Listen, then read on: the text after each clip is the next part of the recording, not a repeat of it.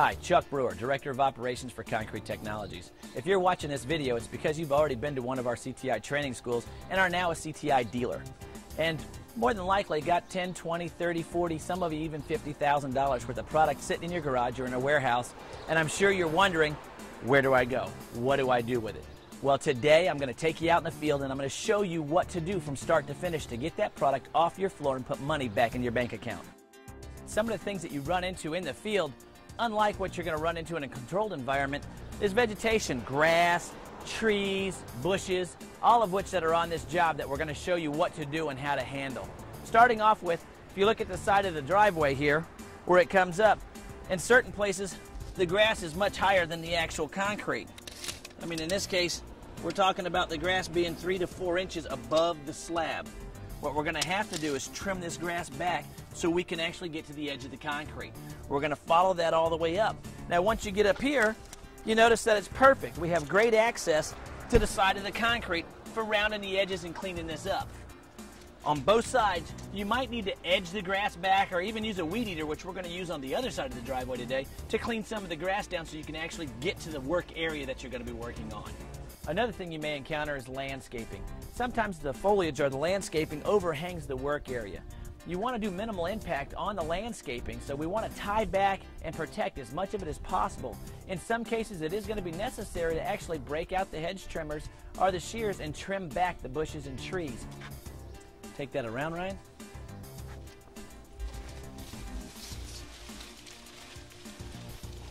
All the way up underneath. And pull it back as high as we can. There you go, getting that first wrap. If you notice, the tape that we're using is actually our 3/4 inch filament tape. It's strong enough, as you know, you've got to cut it with a razor blade. You can't break it with your hand, so it is going to hold back the foliage. You can put a lot of pressure on it. You can also tie it in a knot on the back side. That way, when you're done with your job and you're finished sealing, everything looks great, you can cut the cords and basically all the foliage swings back into place and it looks like you were never there. Voila. Now that we've tied the bush up, I'm going to clean out some of this undergrowth and it'll give us access to the edge of the concrete. Although we're not in the landscaping business, we're in the decorative concrete business, at times you are going to be required to do some landscaping. Tying back bushes, trimming, weed eating, edging. I made it standard practice just to make sure I've got a weed eater and an edger in my trailer at all times, because you can't always depend on the homeowner to do the necessary things that need to be done prior to you getting there to do your job.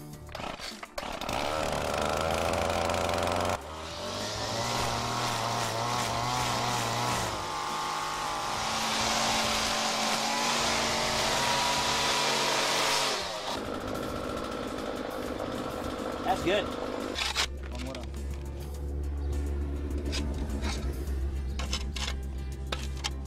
Basically pulling the dirt and the grass away so I can get to this edge. For one, so we can bevel it down and round that sharp point. And for two, so I can get my spray to go over it a little bit.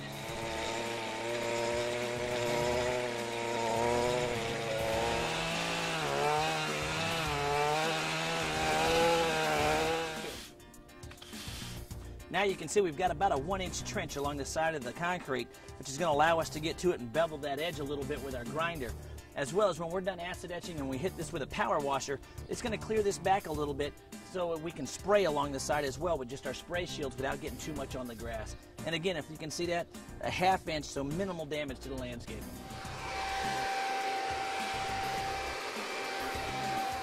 As you've seen in your manual, rounding the edges of the concrete is going to be our next step.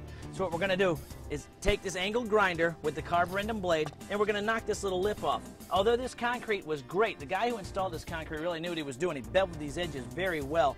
There's still a little bit of a lip that we're going to knock off. The reason for rounding these edges is to reduce the chance of further chipping. If you've got a sharp point on your concrete, for instance, and a lawn crew comes across here and the mower hits that sharp point, it's going to chip. And when doing that, our product's going to chip with it. The homeowner never says, hey, my concrete's chipping. They always call you up and say, hey, your stuff's popping off. So what we want to do is make sure we round all the edges to reduce the chance of further chipping. And we do that with a 9-inch angle grinder and a carborundum blade.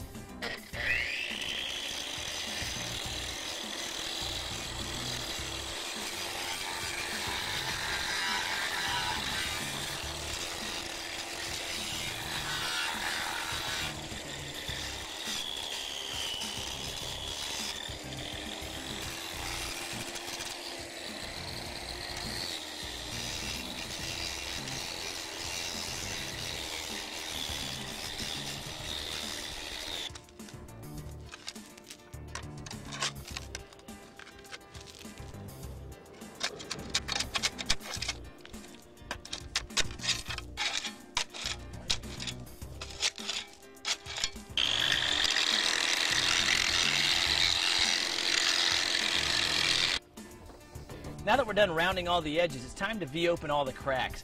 We do that with our 4.5-inch angle grinder with the crack chasing wheel on it. Remember, when you guys are running a crack chasing wheel, you only want to drop it to about the side of the blade. Don't go any deeper than 1/2 inch. V them open just enough so when we acid etch and power wash, it cleans all the debris out and we can inject Fast Crack 1431.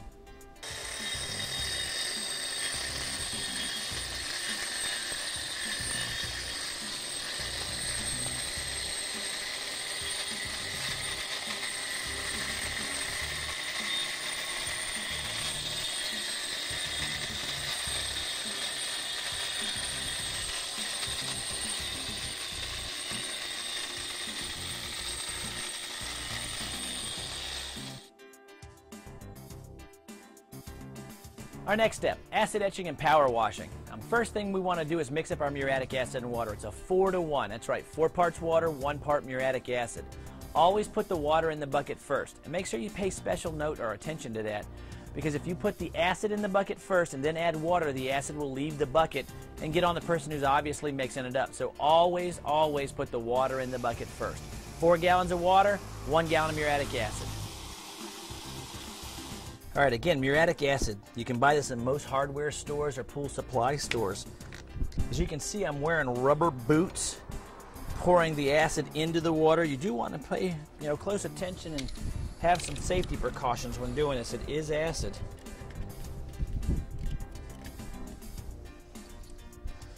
There's going to be some fumes that come out. It's not a really good idea to stand above the bucket. Stand off to the side with a good breeze like we've got going today.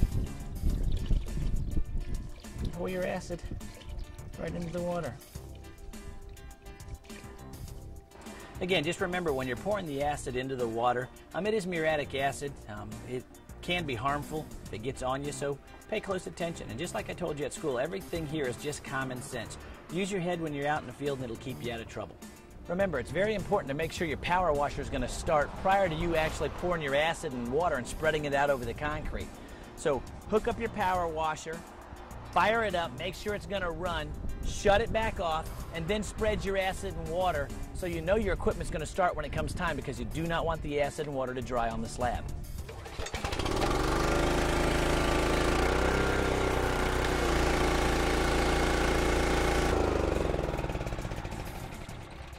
And remember, the tip that you want to use when power washing is a turbo tip. Don't use a 25-degree tip or a 0-degree tip. You always power wash with a turbo tip whenever possible. If there's wood joints in the expansion joints of the driveway, do not hit them with a turbo tip. That's when you're going to want to drop down to a 25 or a 40-degree tip to go over the wood joints. A turbo tip will ruin the wood joints that are in the driveway. Basically shreds them. So power wash the concrete with the turbo tip, hit the wood joints with the 25 or 40-degree tip to clean them up. Fortunately for us, the driveway we're doing today has no wood joints. It's just got all tool joints and expansion joints in it. Good.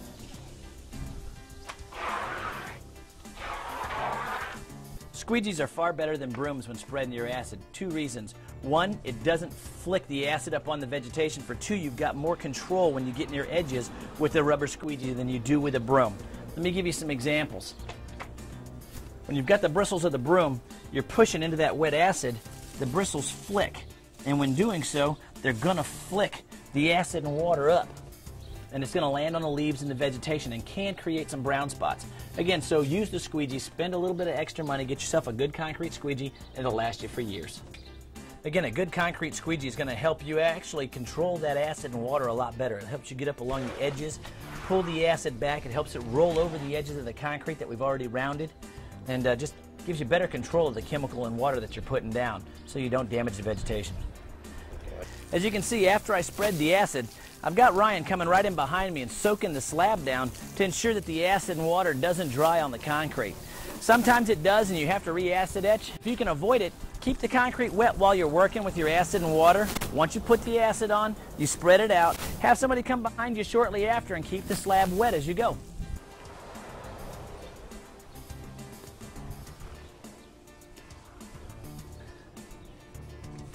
Yep, good.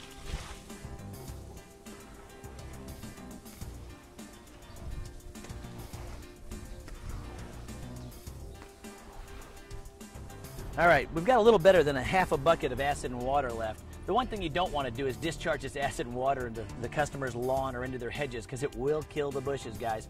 What we want to do is take this leftover acid and water, spread it back out across the job. We've got 1,100 feet of concrete that we're doing here today, so I'm going to spread it back out across the job. That way when we power wash it off, it doesn't harm anything. Some of the vegetation that actually winds up growing through the job, grass, roots, and even old trees at times, growing through the expansion joints between the acid and the power washing that we're going to do will be removed. So don't worry too much about these on the front end. Your power washer along with that acid is going to kill them and remove them.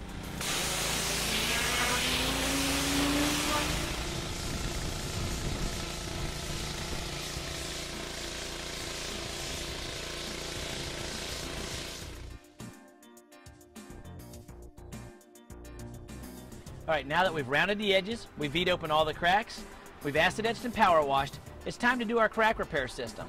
Remember, just prior to crack repair, you should take your propane torch open all your cracks to remove any moisture, and increase the temperature of the concrete so it helps accelerate the Fast Crack 1431. The cracks will dry out very quickly, removing all the excess moisture.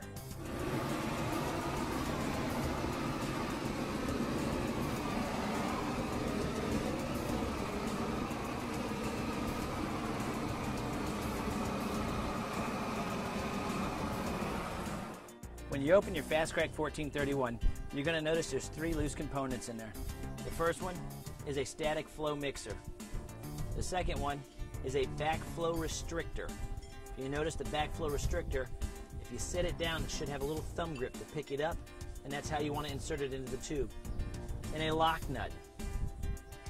How you put the Fast Crack together, take your 2 300 milliliter tubes, put them in place, pop your caps off,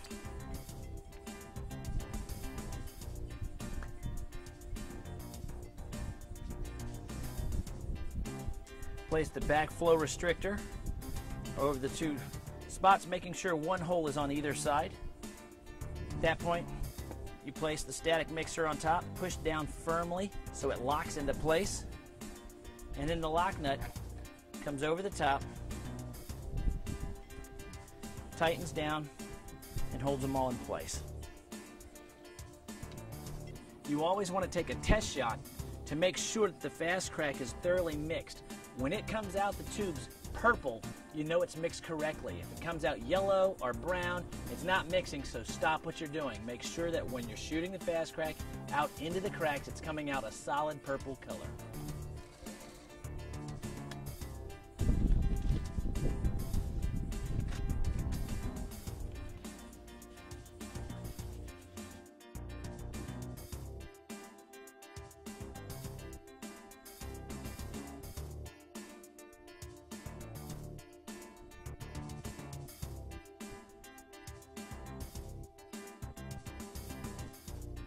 Now that the Fast Crack and the sand's down into the V, we're going to trowel it down tight.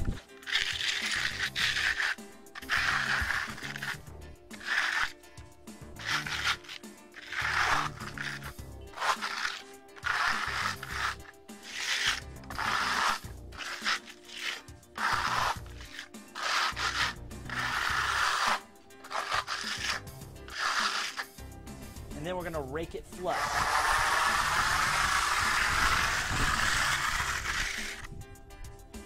To maximize your coverage on your Fast Crack 1431, when you're done with the product, unscrew your lock nut, pop off the static mixer, make sure the 2 entryways are thoroughly clean, place your stoppers back in the orifice,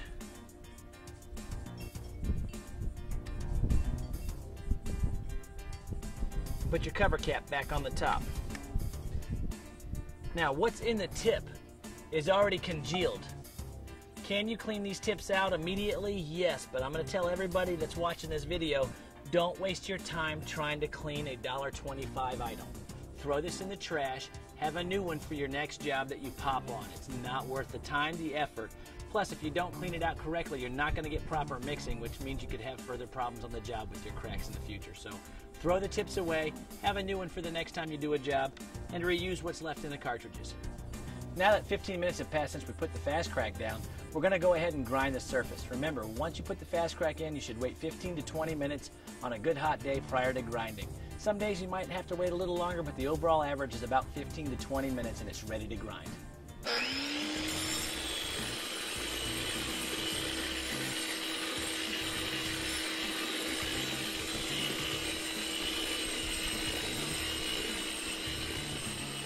If you notice here, there's a little spot where the fast crack, when we were grinding, it left a little divot. Don't concern yourself so much with putting more fast crack and sand in those areas, because when you put down your skim coat, you're going to fill and level off all these spots that are still a little pitted. So again, your skim coat's going to cover this. Don't worry about more fast crack and sand.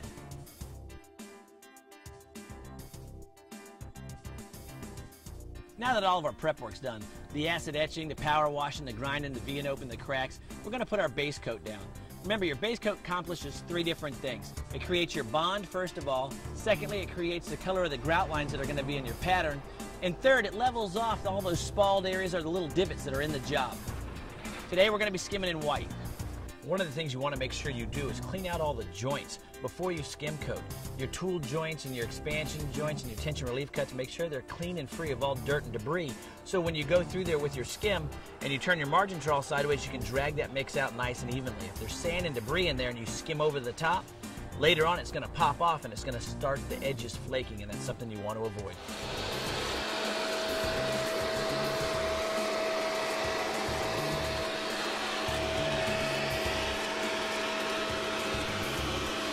You want to make sure that before you skim coat, you take all vertical surfaces that meet the horizontal and border them with filament tape. I use 3/4 filament tape.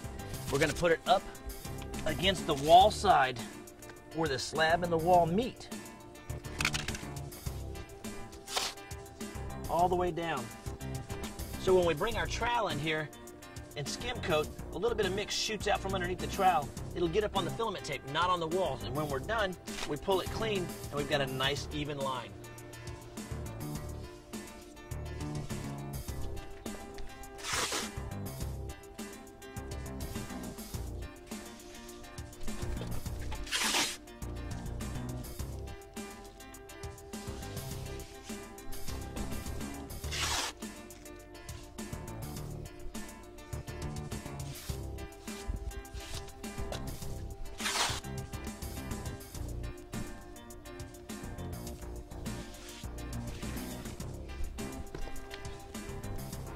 Anywhere borders or anything touch the concrete that you want to protect, you want to make sure you put your filament tape there as well so you can put paper on it and shield those areas off. Remember, mixing up your skim coat, your ratio starts at 5½ quarts. I say it in school and I can't preach this enough. 5½ quarts is a starting point. It's not an exact science. So as you mix up your skim coat, start off with 5½ quarts, 1 cup of color. As your mix starts to get tighter, add a little more modifier to it to loosen it back up, guys.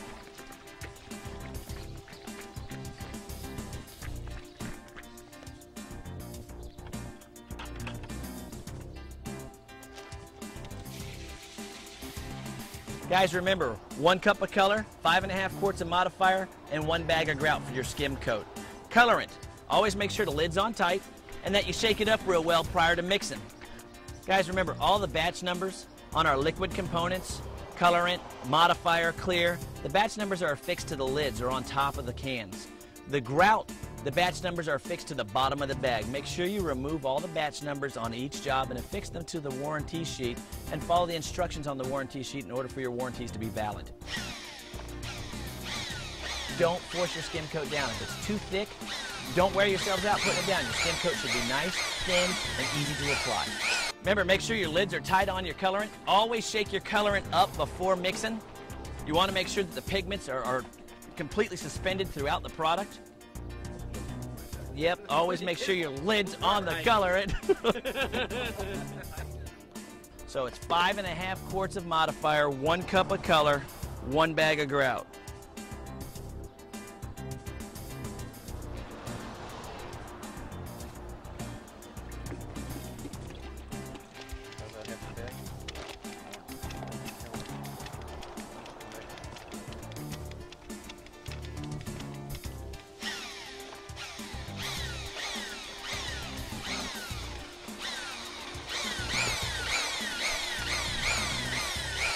Guys, remember, 5.5 quarts of modifier per 5. In about 10 or 15 minutes of being in the sun, that mix is going to start to tighten up. It could get thick like mashed potatoes. It might be more like a milkshake. The point of the matter is you're going to have to add more modifier to it. And the big question is, how much modifier do I add? I get phone calls. Ethan gets phone calls. How much modifier do we put back in our mix when it starts to get thick? That depends. It depends on how thick it is. You need to get something that denotes to you what 5.5 quarts looks like. I tell everybody this at school. When I mix up the bucket, I look for about a 5 or 6 inch funnel that spins in the middle of the bucket.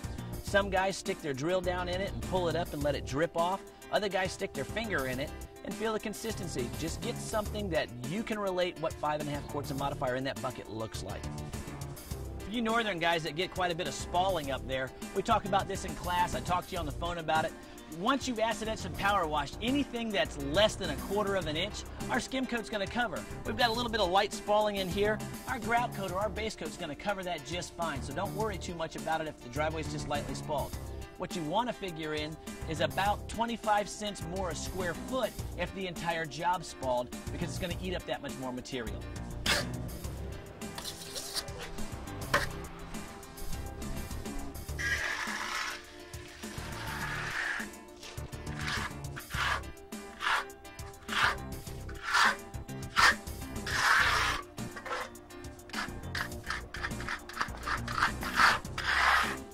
Ethan, you got that paintbrush? Yeah. One of the things that we're going to teach you to do to increase your speed on the job, rather than trying to take your trowel and go down over the edge and get these edges, you're going to get dirt and grass on your trowel and you're going to drag it back up on the job. Have one of your helpers take a bucket full of the mix, or as you run mix over the edge lightly, have them bring a paintbrush and come down the side and brush that mix on there. Go ahead.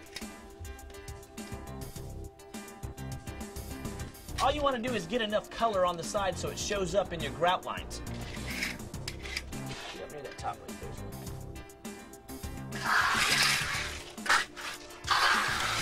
If the concrete's too dry, your mix is going to tighten up very fast. Another thing you're going to want to do is to actually prime using a little bit of water out of a pump sprayer. When I say prime, we actually mean just tempering the slab, putting a light mist of water over the concrete to change the color. It slows down the absorption rate, it maximizes your coverage, and makes your skimming go a lot faster. Skim coating. When you guys go to skim coat, sit your trowels down, and where your calluses are, put it on top of the trowel, and turn it upright, like a knife. Skimming is best done at about a 45-degree angle. You want to take your trowel, I'll actually go in. Remember, the tape we put up on the wall is to protect the wall, which allows us to get in there and actually push some of our mix right up on it, ensuring we got nice and tight to the wall.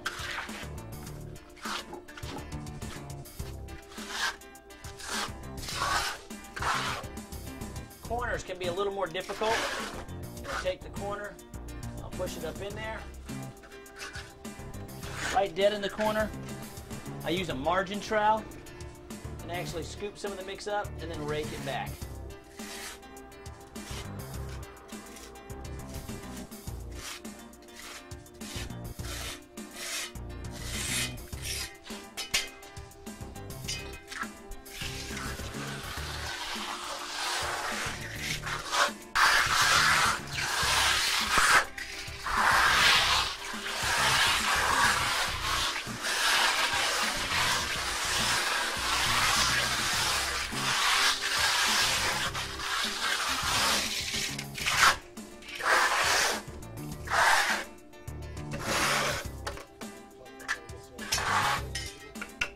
Guys, when your mix starts to get too thick to spread nice and even, remember earlier I said it should flow out nice and easy. Scoop it up and put it back in your bucket.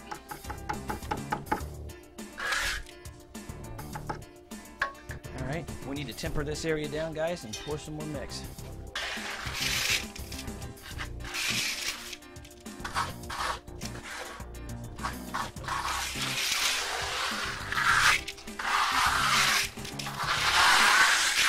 A little more mix right here. Just a little bit. There we go.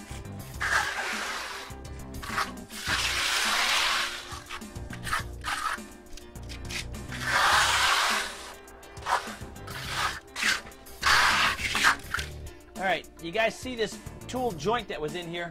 I've got a lot of mix down into it. You don't want to leave that mix in there until it gets hard. So as you're skim coating, take a margin trowel and drag that mix back out.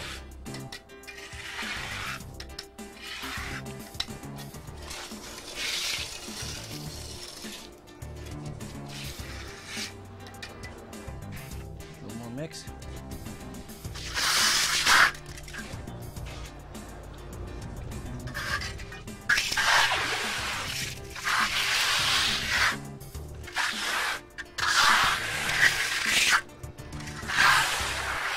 More mix.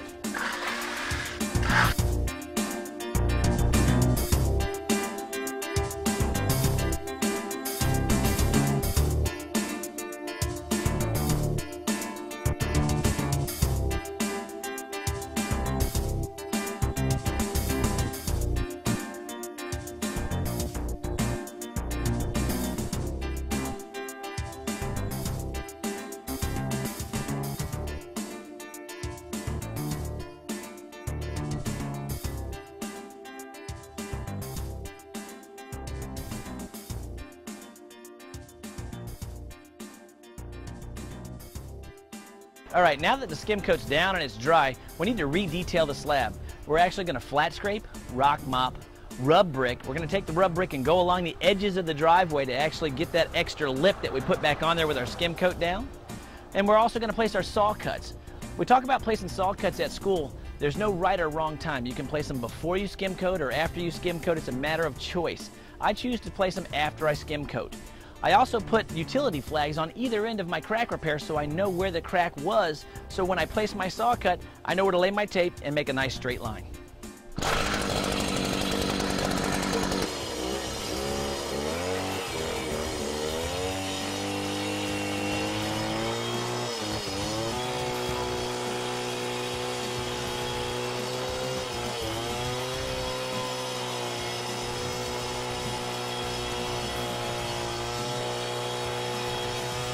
Guys, rule of thumb when you're placing saw cuts is 25% of the slab. So if you've got a 4-inch pour, in most states you're going to place a 1-inch cut.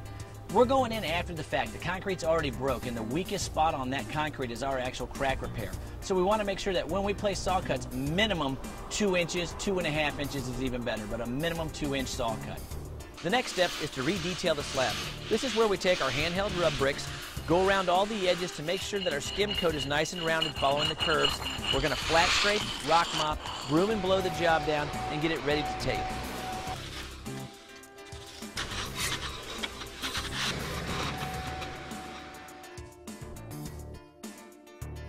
Now that the slab's been re-detailed, the joints have all been cleaned back out, and it's been broomed and blown down and it's dust-free, we're going to lay out our pattern. We do that obviously with our filament tape. We're going to use 3/4 filament tape, and we're going to lay out a stone border on the outside of this job. We're going to do a hand trowel system over that, let that dry, then we're going to barricade that off or shield it up and spray our inside in sandstone. The technique that we're using with the tape is basically what we call a crinkled tape. It creates a jagged grout line. Very popular when doing stone trowel finishes or interior finishes when we're trying to make it look like marble or granite. What we're going to do today is we're taping out that same technique using the filament tape for a stone border.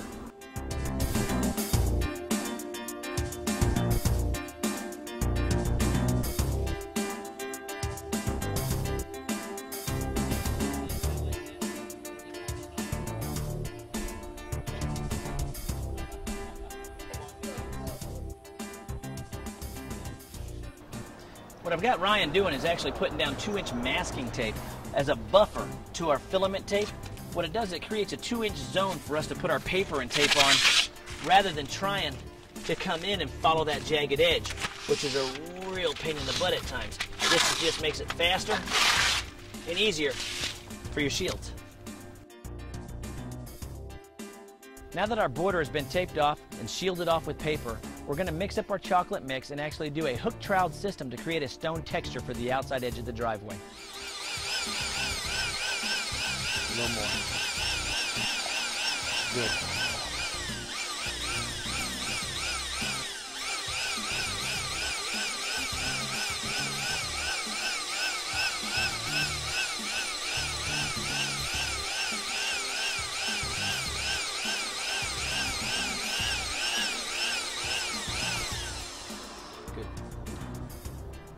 Good.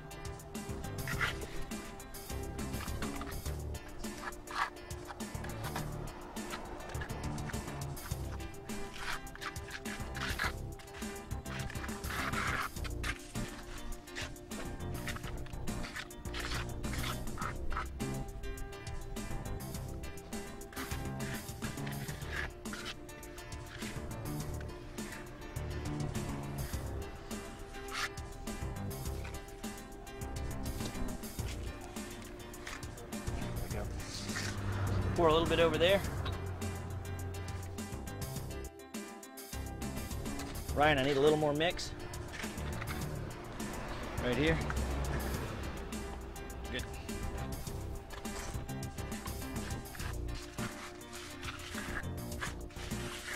Keep going, Ryan. Just pour a little line all the way down. Good.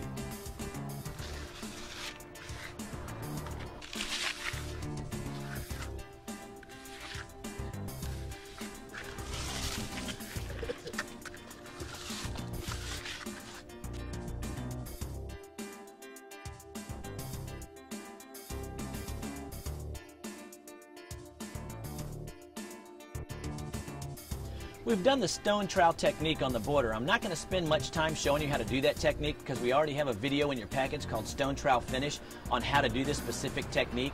I just wanted to make sure everybody understood the colors that we were going to put on. We're going to put on terracotta, sandstone, and forest green for the colorization in the borders. You guys can see how fast the stone trowel finish actually starts to look like stone just in between the steps. The last color being your lightest color, sandstone, really brings the tips or the tops of those stones out, making it look much deeper than it actually is.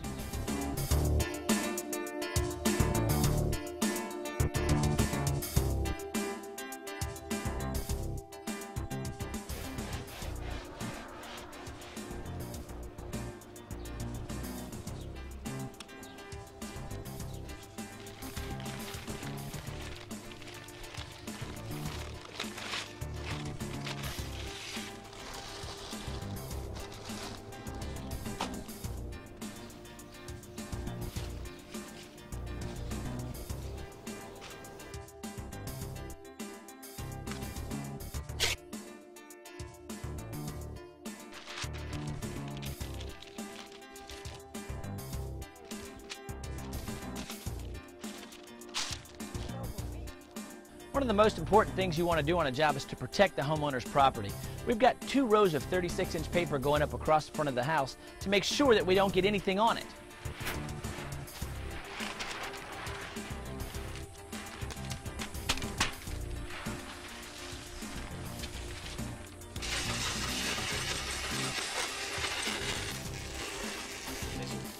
Yeah, that should make it.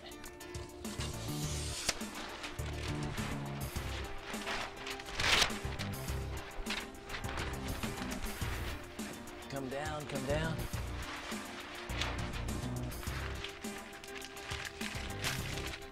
A common phone call we get at CTI from a homeowner is that the guy sprayed something on their house or either got their lawn ornaments.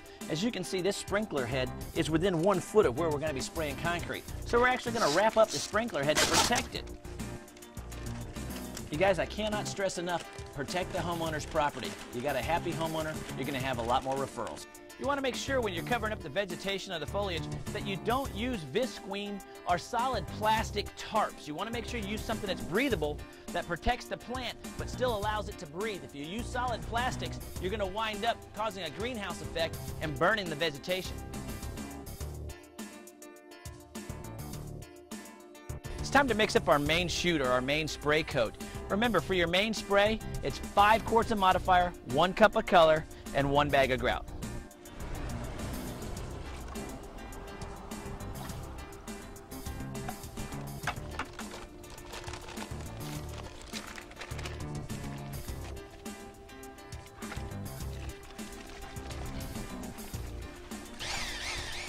When setting up your hopper gun, you want to make sure that you're shooting on the second hole up from the smallest when shooting your main spray. It gives you a nice tight texture.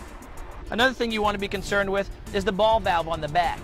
You want to start off when you start to spray with your ball valve at about the 7:30 position if you're thinking about a clock. It's going to give you the texture that you're looking for. Going a little more, Ryan. Hold on, Ryan, I'm going to take a test shot in that bucket. When you're spraying, it's best to do a circular pattern. It prevents getting lap lines. Also, your texture should only be about 60 to 70% coverage. Don't spray your jobs at 100% coverage. You're just wasting unnecessary material. When you're spraying over your saw cuts, treat them like they're not there. Don't try to avoid them, just spray like you would if they didn't exist.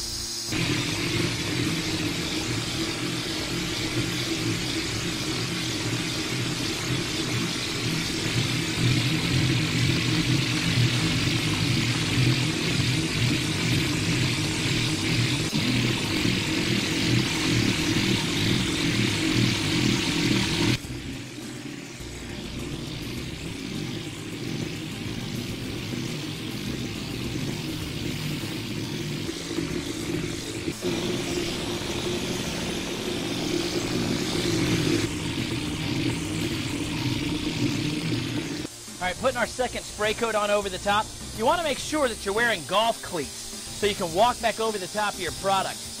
They're very important. Don't use aerator spikes for the lawn. Make sure you use metal spiked golf shoes. See, we've got the hose stretched out across the job doing our second spray. You always want to make sure you've got somebody holding the hose so it doesn't drag through your mix.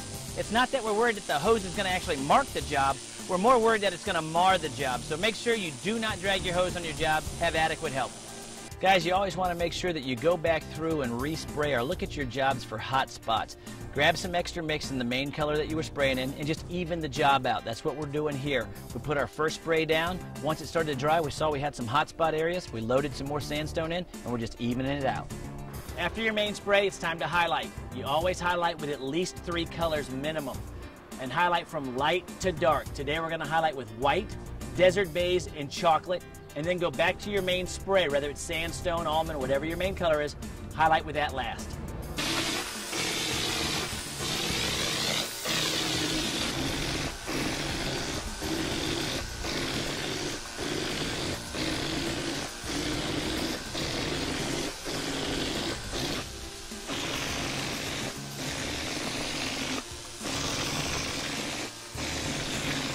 Guys, always remember when going from light to dark, take a test shot in your bucket. Make sure all the lighter colors pass through the gun and you're to your darker tones. Also, it lets you know that your gun's not clogged. Just remember, overspray can mess up your job.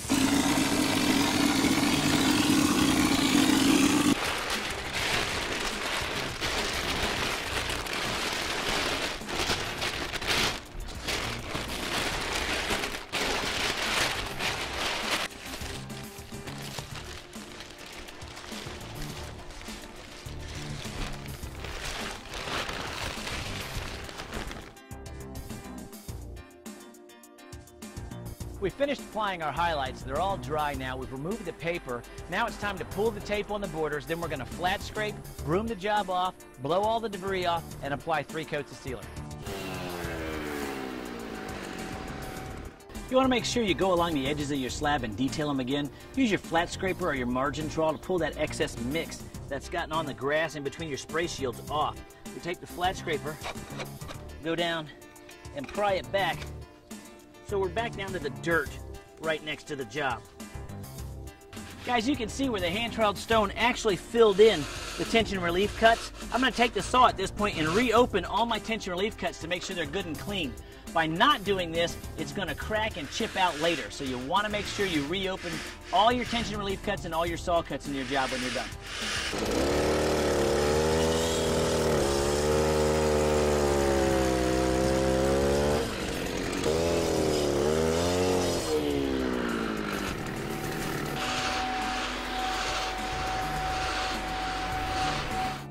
Now that the job's been flat scraped, broomed, and blown down to remove any of the loose debris, it's time to apply our clear seal. We're going to put 150 clear seal on this job 3 coats, and we're going to do that with a phenolic core roller.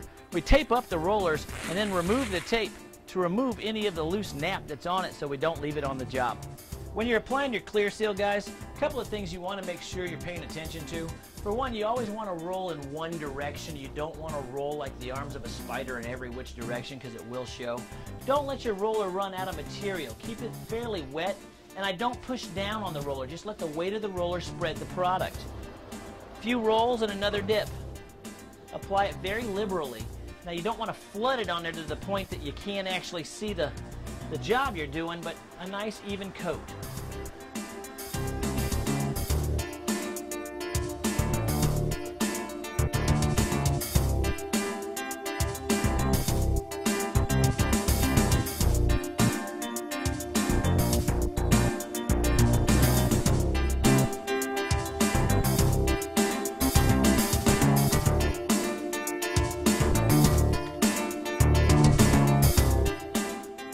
A couple of things you want to keep in mind when you're rolling on your sealer.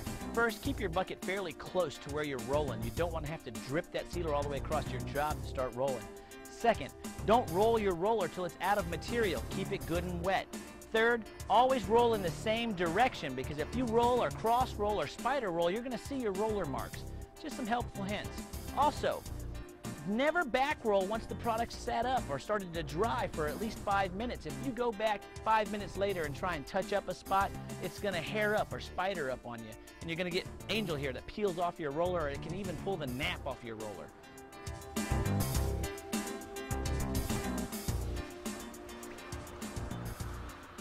All right, here we are, the end of day 2. We had 2 full days, 1,000 square feet, a great crew, and shooting a video in the process, which takes a lot of time, guys, but we were done in 2 full days. It can be done. Apply yourselves, follow the rules, and follow the steps in this video, and you'll be done quick. Ain't nothing left to do but collect the check, baby.